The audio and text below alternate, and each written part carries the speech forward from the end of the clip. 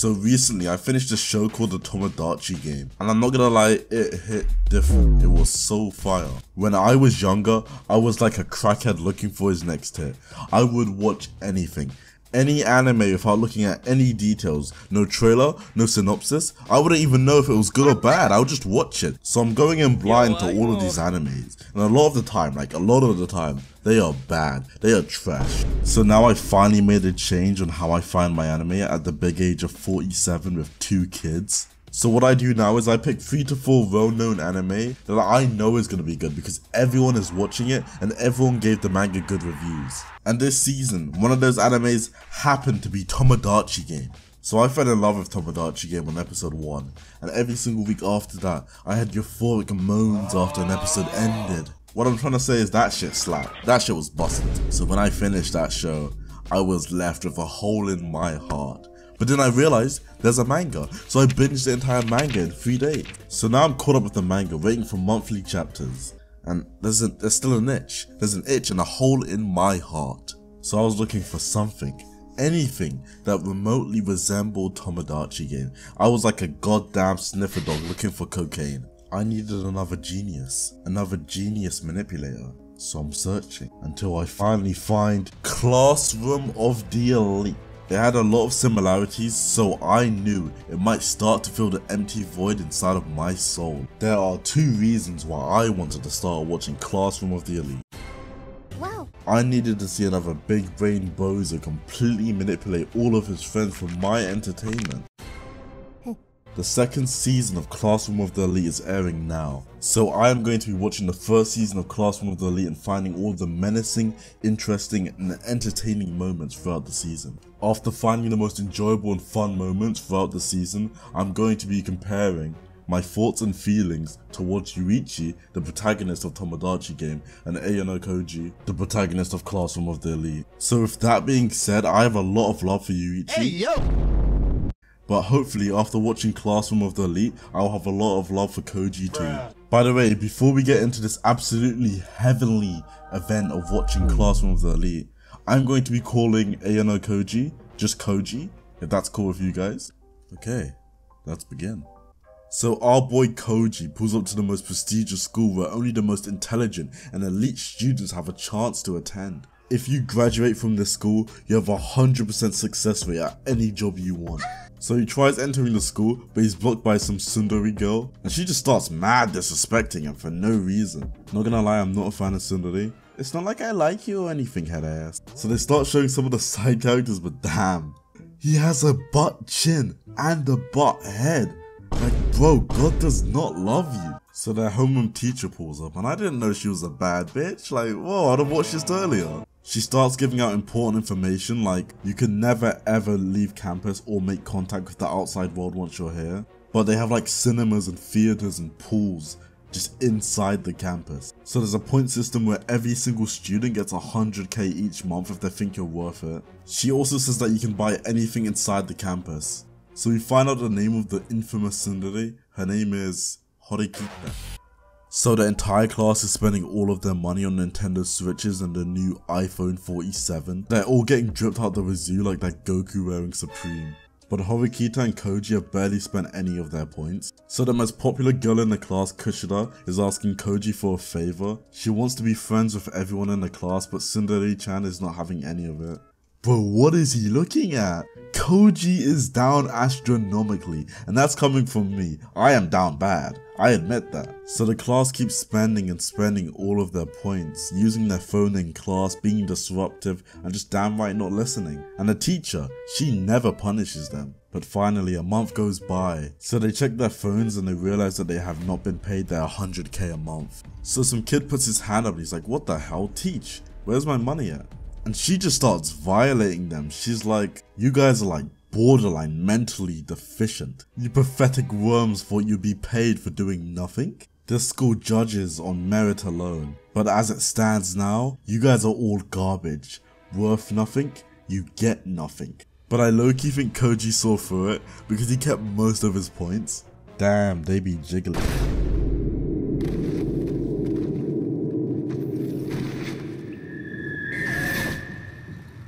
So trusted you. So there are 4 classes in each year, Class A, B, C, and D. Class A being the best class and Class D being the worst class, and Koji is in Class D. The classes have a point system, so they have to earn more points than Class C to become the new Class C. If you fail any midterms or finals, you get expelled. Damn, they could not make that room any more suspicious. Like, just turn a light on. We know you're the antagonist. Horikita has been a cold-hearted tsundere for this entire episode, but now she's showing a glimpse of emotion because her big brother is roasting the fuck out of her. So he pins his little sister up against the wall. He says you have put shame upon this family by being in Class D. Bro was about to palm strike his own sister, but Koji came in clutch. Bro, I didn't know they were throwing hands like this, what the hell? I thought this was a school anime. And against all odds, all of Class D passed their tests. And apparently no one's gonna get expelled. Look at this dude, bro is so down bad he is shifting through dimensions. Horikita isn't stupid, so she's like, how did you get these dumb, dopey dumbasses to pass this test? So Koji got an upperclassman's old test that he did 2 years before, and it had similar questions, so they're able to cheat off of it. But the only reason they were able to get it is because he's yet another simp in this show. Meanwhile, Itachi's trying to get a new Sharingan or something.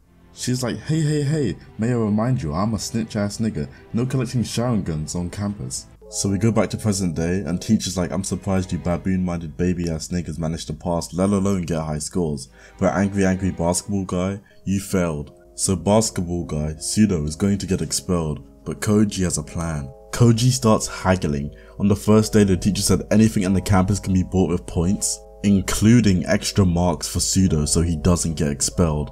Bro, what? Horikita pulled out his shank, like what? Is this South London?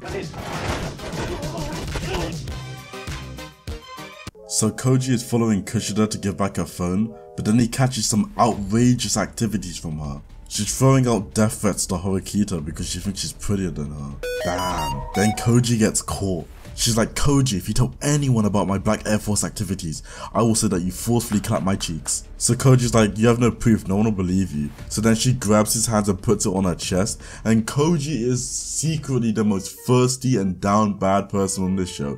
He could have moved his hand at any time, but he chose to do it. He knew what he was getting into. So Koji agrees to never tell anyone, and she just goes back to being a cute kawaii anime girl. So Pseudo, the guy that almost got expelled before, is getting in trouble again because he literally lacks brain cells. He beat the crap out of 3 guys, but he said they started it. So they found a witness that can prove that Pseudo isn't lying, but she doesn't want to testify because she's an up-and-coming EFOT, the next Belle Delphine. They go to trial without her to try and clear Pseudo's name. Sakura, the witness, pulls up and shows them images to prove Pseudo's innocence. But for some reason she keeps her dirty E4 images on there instead of deleting them and shows them to the entire audience. But even though he didn't start it, he's not gonna get expelled, but he is gonna get suspended for 2 weeks, so they have to find even more proof. This is the reason why I watched the show. Koji is so smart. He meets up with the people that said Pseudo attacked them, then he points out cameras on each wall, showing what really happened, and the school has a no lying policy in this situation. So Koji the mad lad says the school already knows what you guys have done, they're just seeing if you would lie so they can expel you. Then he says if you retract your statement, the school won't have a reason to expel you for lying and they won't have to suspend Pseudo. So they agree. But this was all a part of his plan. He made Horikita buy fake cameras to trick those guys. The school knew nothing. So those guys go back to the person that made them do it, their boss, the leader of Class C. Then he gets a big black guy to beat them up because they didn't follow through with the plan. We found out that Koji was raised in like some government lab or something.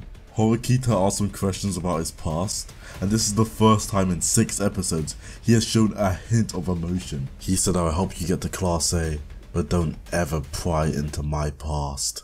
Things start to chill out. All year 1 classes are on a boat for a unique test, a test for points. This is so diabolical. One of Class C's students was talking smack to the leader, so one of his henchmen just grabs her and tosses her to the side like she's a ragdoll. So we reach the destination and the test is that everyone will be left on a deserted island. Each class is a group and each group has to pick 1 leader. But if the enemy groups guess your leader, then you lose loads of points and they gain loads of points. Class D does not want to pick someone obvious, so they end up picking Horikita as their leader. But when they go out scouting, they see the girl that got thrown like a piñata. Apparently she's been kicked out of Class C and left to starve because of her behavior earlier. So Koji, being the upstanding gentleman that he is, he takes her back to the camp, which is a really bad idea because she could be a spy. If you're hurt, sick, or have any reason to go back to the ship, you can go back at any time, but you lose your entire class 30 points. This A armor looking freak decided to go back to the boat for no reason and cost Class D 30 points. Last bit of information, but all leaders have a key card with their name on it. So they go out scouting yet again, but this time they see the bald-headed guy from Class A holding a key card, but they don't know if it's a bait or trick to make them lose points, or if he's the leader and they've actually found him out. Then we travel to the leader of Class C and they're all just partying. Apparently they used all of their points. Then he says that he doesn't want to ruin his summer and he's just going to go back to the boat after they're done partying. So Koji wants to confirm if Class A's keycard is real or not, so he asks Horikita to show him her keycard, and some dumbass just puts mud on it for no reason. Never mind, he's not a dumbass, bro was tactically thinking, he knew he would get this shot, he's for the boys. Then the worst chain of events that happened to Class D happens. Horikita brings Koji out to the forest, and then she's like, I kinda lost my keycard. Which means at least one other team definitely knows who their leader is. But it gets worse, there's a fire in the camp burning almost everything. But Horikita notices something, the blue-haired girl that they took in earlier is nowhere to be seen, so she goes after her. So she finally catches up to her and she's like, oh, can I search your bag? You're kinda suspicious, you know, you're kinda sus. And the blue-haired girl, she's actually listening, so she puts her bag down and then just throws some dirty kick. Where are these students learning these like black belt level martial arts at the age of like 16? Where are they learning this from? So Horikita gets knocked the fuck out. But then blue-haired girl reveals the keycard to someone, but we don't know who it is. Because of Horikita's injuries and a fever, Koji brings her back to the boat and makes her drop out. And with that being said, the test is ended. Every team has to write down who they think the other leaders are. But it turns out not all of Class C pulled out. The leader of Class C stayed on the island. So we find out that Class C was working with Class A the entire time. But Class C's leader double crosses Class A because he found out who their leader is. So even though you lose 30 points for each class member that goes back onto the boat, you could not go into the minuses, meaning that if Class C's leader is able to guess any of the other leaders, then he will be in the positives. So the announcing of the test results is here. In 4th place is Class C. In 3rd place is Class A. In 2nd place is Class B. And in 1st place, somehow, is Class D. So everyone starts freaking out on how they got 1st place, but Horikita knows how, so she tries to chase him down for answers. I'm so glad I watched this. Koji planned everything. So the reason why Class A and C got such low points is because you can change your leader if you have a valid reason to, like Horikita being injured and extremely sick.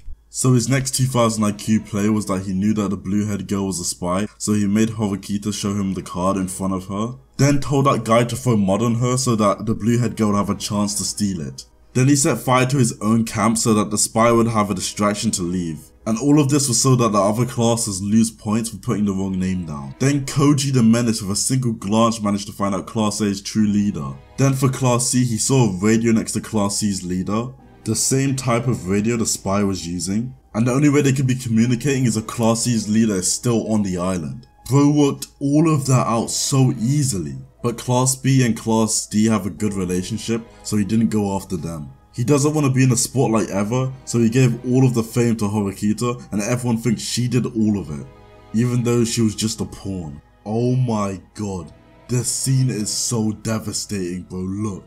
Horikita is like, I cherish you as a friend and an ally, and this is his response.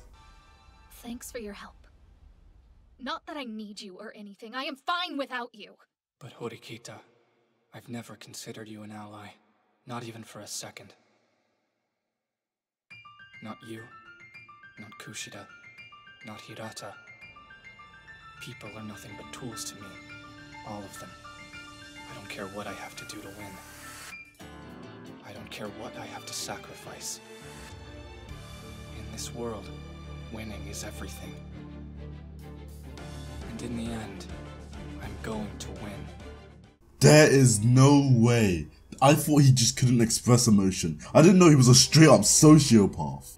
That is one of the best reveal endings to the first season of any anime. That was so good. I'm so glad Tomodachi game brought me to this anime. But with that being said, now I have to compare the two. Classroom of the Elite is such a slow burner compared to the fast pace of Tomodachi game. What I mean by that is Tomodachi game has frequent exciting moments, whereas Classroom of the Elite builds up on one big moment and then has an explosion of excitement. But I think I'm gonna have to give it to Tomodachi game because I think I had more enjoyment throughout the season than this. Then there's Yuuichi and Koji themselves. Both characters are shrouded with mystery, with Yuichi's mystery being, is he good or is he truly evil? And with Koji, what did they do to him when he was a child to make him like this? I've heard people call Koji bland, but I don't think that's true. Yes, he doesn't express emotion, but because of that, it makes him unique and enjoyable. And then there's Yuuichi. Yuuichi expresses himself a lot. A lot. But if I'm just using the first season of Classroom of the Elite and Tomodachi game, I'm gonna have to give brains to Koji and enjoyment to Yuuichi. So overall, I think Tomodachi game season 1 left more of an impact than Classroom of the Elite. But I still love Classroom of the Elite, so I'll be making a second season video when all of the episodes are out. But if I had to give both animes a number out of 10, I would give Tomodachi game an 8 out of 10 and Classroom of the Elite a 7.5 out of 10. And if you made it this far, please like and subscribe. My next video will probably be on Overlord, so watch out for that. See ya.